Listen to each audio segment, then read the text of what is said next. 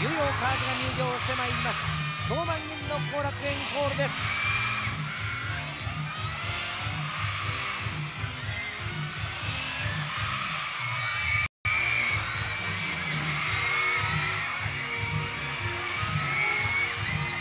さらにその年のチーム対抗戦、決勝カードは千草率いるニューヨーカーズ。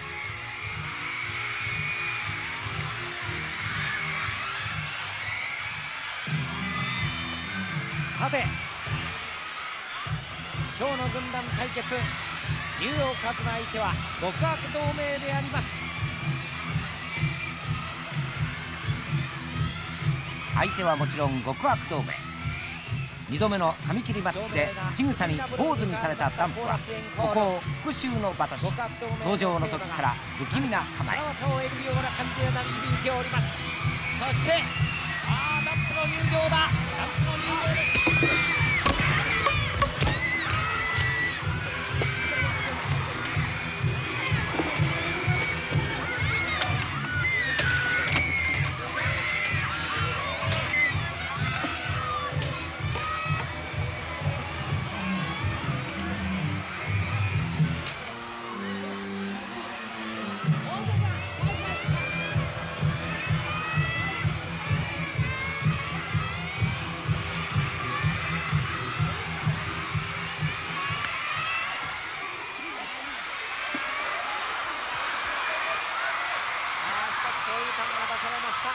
この反則攻撃は許されません。一発長与千草の脳天めがけて灯油管攻撃。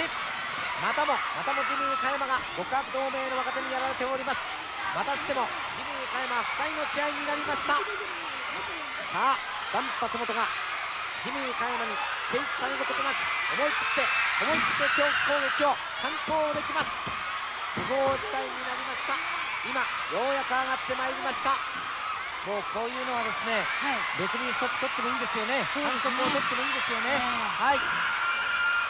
ジミー加山がダンプ松本の反則負けを取ってもいいケースであります。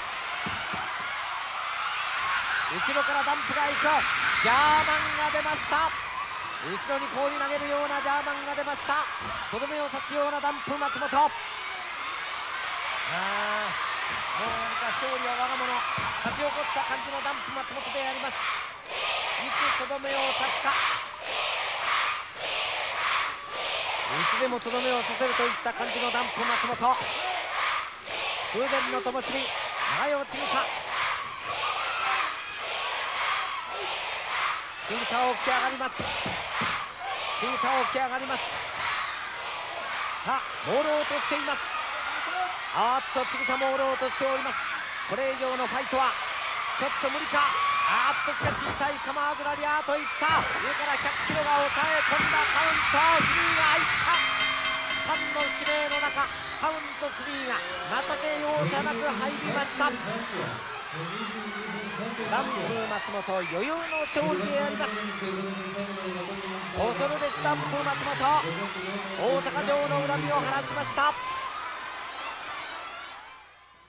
特別賞はダンプ松本選手です。その年の女子プロ大賞でもダンプは話題を独り占め。東北地区を担当しております岡田劇場の菅原様よりダンプ松本選手に贈られます。表彰状1986年女子プロレス大賞特別賞ダンプ松本殿、あなたは極悪同盟を率い得意なキャラクターで世間の悪魔をものともせず常に女子プロレスを盛り上げた功績は大きくここに特別賞を贈り表彰いたします。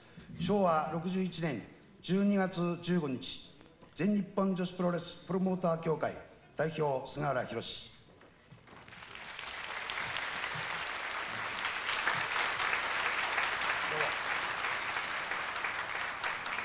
ありがとうございました。プロモーターからの賞ということでね、なんといっても最高の賞ではないでしょうか。それではダンプ松本選手より皆様にご挨拶です。喜びの声をお願いします。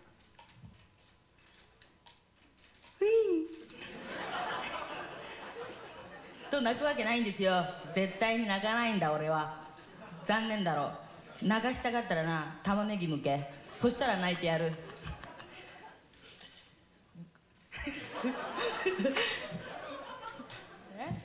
このショーの中に極悪同盟が3人入ったっていうことは大変嬉しいと思うから、来年はぜひ総なめできるように頑張りたいと思う。よろしく。はい、本当はもうね、とっても嬉しそうなダンプ松本選手でした。今日の相手はダンプ松本、そして今度の斉藤です。相手にとって不足はありません。なんと100キロをジャイアントスイングでやります。まあ今のジャイアントスイングなんか見てますと、やはり腰が痛くっちゃジャガーできるこっちゃありませんもんね。そうですね。はい。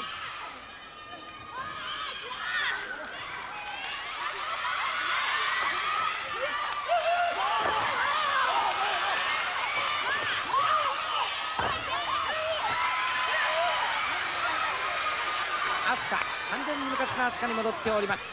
会長も十分でやります。さあ2人で鈴ヶ谷の体勢に入ろうとしたんですが、今度はダンプ松本。